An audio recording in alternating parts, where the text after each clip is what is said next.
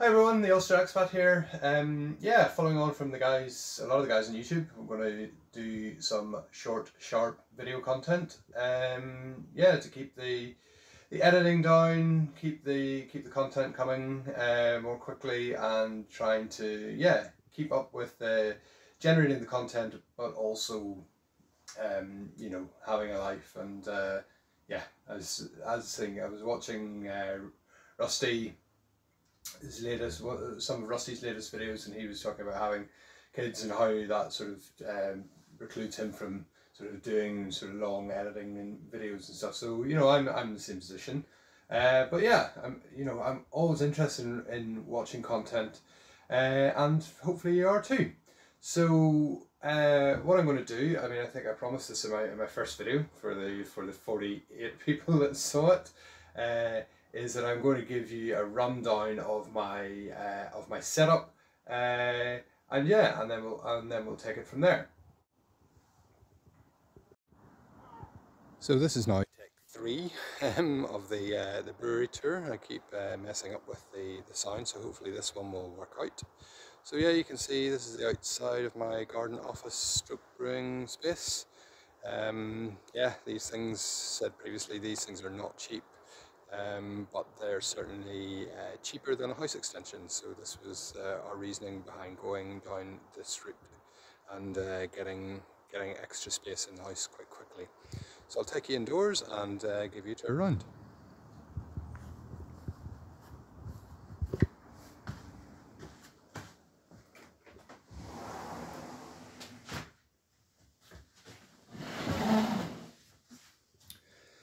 So we'll begin at the brewing space. So you can see here, this is where my all the brewing happens in this room. So the first thing to point out really is this is the table. So the table is my sort of one extravagance in terms of the equipment. Whenever I was kitting the brew space out, it's a bespoke stainless steel table. With enough space in it to get the one concession to my wife, which was a tumble dryer, which we don't have in the house, but also to get the fermentation fridge in as well. So it just keeps everything neat and out of the way, and gives me enough space, just about enough space to get brewing on. I mean, everybody would love more space all the time, but it certainly does the job, and lets me brew without too much trouble. So yeah, stainless steel, that was probably the expensive bit, was to put stainless steel on it. You could have got cheaper things on it, but I like the idea of being able to wipe it down clean, even though it doesn't look that clean at the moment. So then, in addition to underneath the table, got a pretty standard fermentation fridge, done the same way that 99% of the home brewers do their fermentation fridges.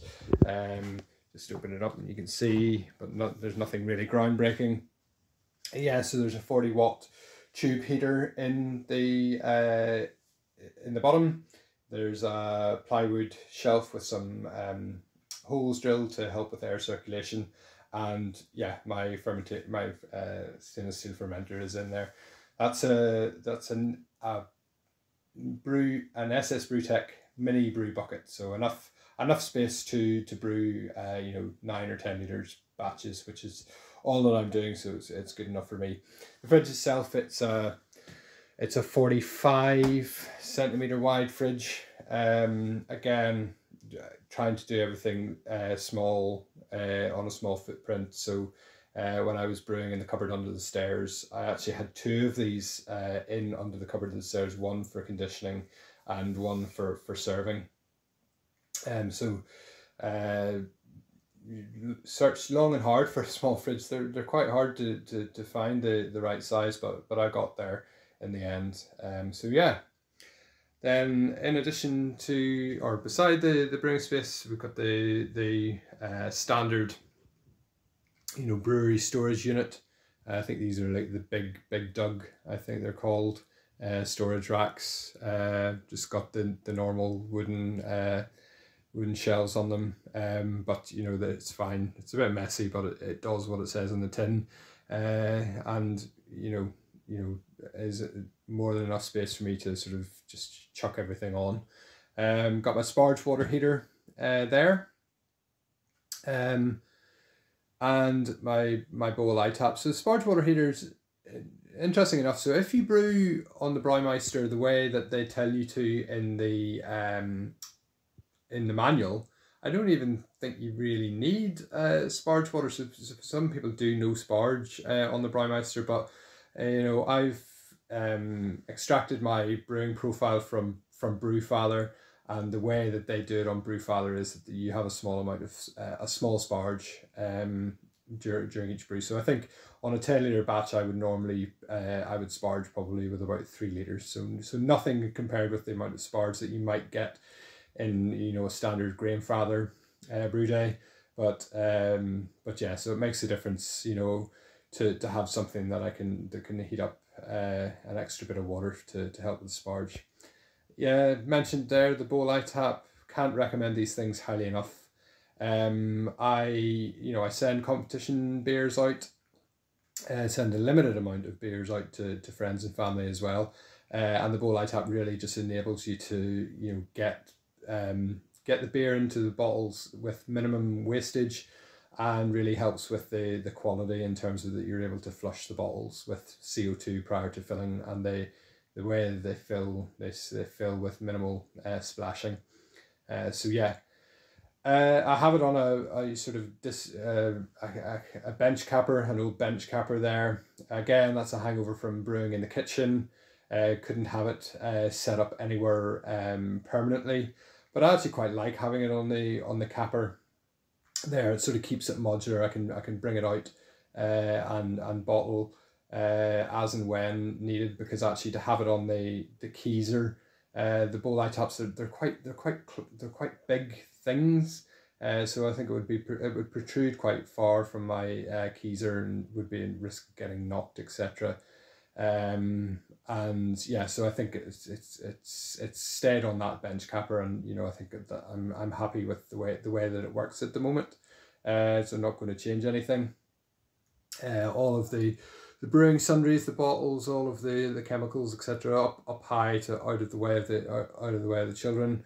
But yeah, and sorry, nearly forgot, but I will self-indulge a little bit, so you can see my proudest moment in brewing so far was that I got a rosette for 3rd place on the table. So not setting the brewing world alight, but really it's my first ever sort of prize in brewing. So in however many years of brewing, maybe 7 years of brewing, but yeah, I mean, I'll reiterate just the benefits of you know, putting beers into competition, the amount of feedback that you get, the excitement. I mean, I genuinely at the prize giving of every competition, maybe have delusions of grandeur that I'm going to get a prize at every competition that I enter, but certainly got that for BrewCon World Series 5 in 2022. Yeah, got the won the rosette in 2022.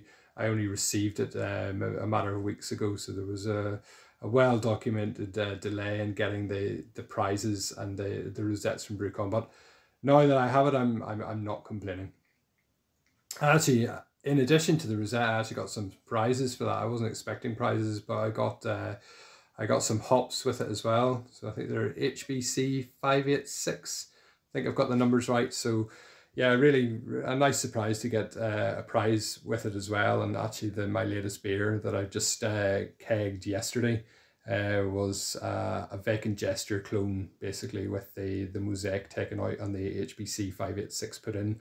So we've taken a taster from the fermenter, and it, yeah, tasting good. So we've got high hopes for that in a couple of weeks, whenever it's carved up and cleared up a bit. What else do we have in the room? So yeah, so along with the kids beanbag, we've got, you know, enough space for a very small sofa bed, so the brewing space can be used as an emergency guest bedroom if needs be. And that moves me on to my pride and joy. So this is a two-tap kegerator. My disclaimer is that I'm in no way a DIY expert. So this is a standard small chest freezer. I put the collar on with a bit of wood that I bought from Wix. Bit of no more nails, and Bob's your uncle. So yeah, it's got the space. It's got 2 taps on it at the moment. I think you probably could extend it to 3 if I really pushed it, but I'm brewing really for myself, and I think having two kegs on at any one time is probably more than enough for me. And as you can see, I've got a 3rd keg. I can have a 3rd keg in conditioning. Got the secondary regs on, which help me, enable me to set, the carbonation independently for each of the kegs that are on on at any one time.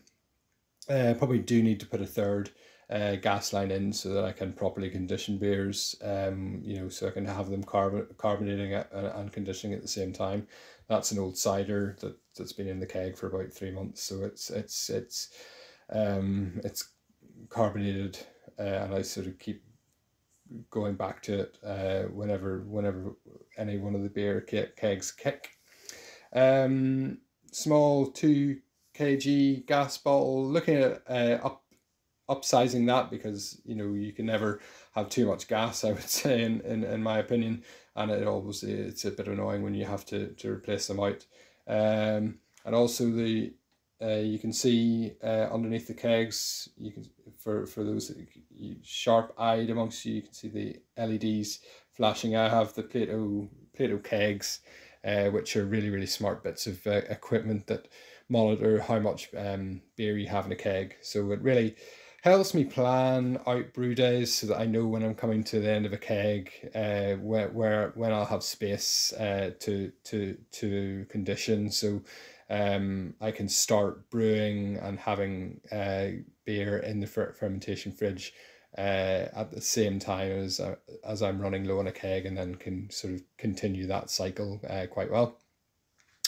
And then the last bit really is this bad boy here. So I have you talk about, well, how big is too big for a TV, and I'm always of the opinion that you can never go big enough. So there's a 55-inch OLED TV, which is brilliant for watching some YouTube content on, but also because they're all smart TVs now, I can get Sky Sports and the BBC and everything on there, so it's great for watching Six Nations or golf or cricket, on. So really good addition to the space.